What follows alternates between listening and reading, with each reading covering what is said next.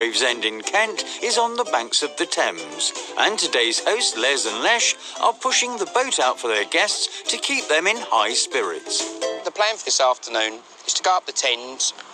And during that time, you're going to be taught to make a cocktail, and there is a prize at the end of it.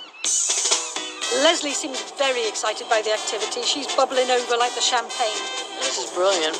I'd really like to win the cocktail competition, actually. So as they set sail, and once senior barman and judge Rob has given a masterclass, this is called your Cosmopolitan. Leslie's first to shake things up. Okay. Right, so we've got to think about glass first. So what kind of glass are we going to go for?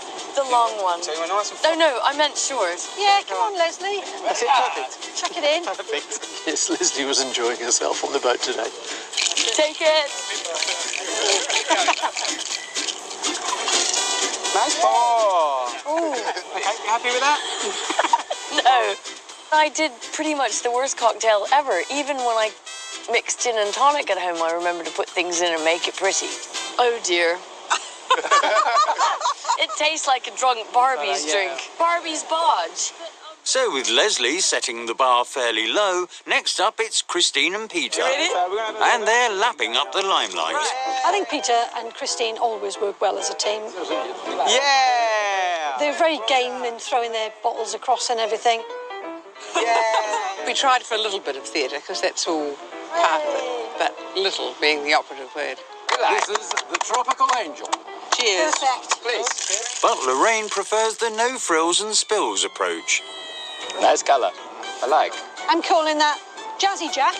And finally, host Les appoints himself mixologist-in-chief. I thought we'd have some triple sec. Triple sec, yeah. And a little bit of Chambord in it. Oh, very, very nice. Yeah? Go for it. I didn't see any working together with Les and Lesz, which I was a bit surprised about, because I would have thought Les would have taken advantage of Less's palate. This is called the Clarendon Martini. Very classy looking.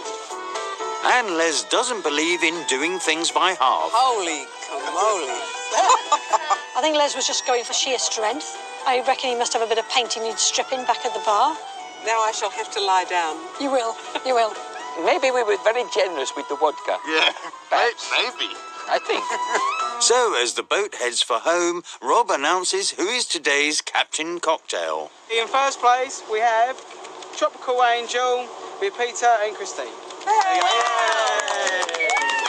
done, guys. With Christine's determination to win this competition, I think wholeheartedly they put everything into the mix. Bottle of champagne. Oh. And obviously it came out as a winner. Well done. I think I'm better at drinking cocktails than making them.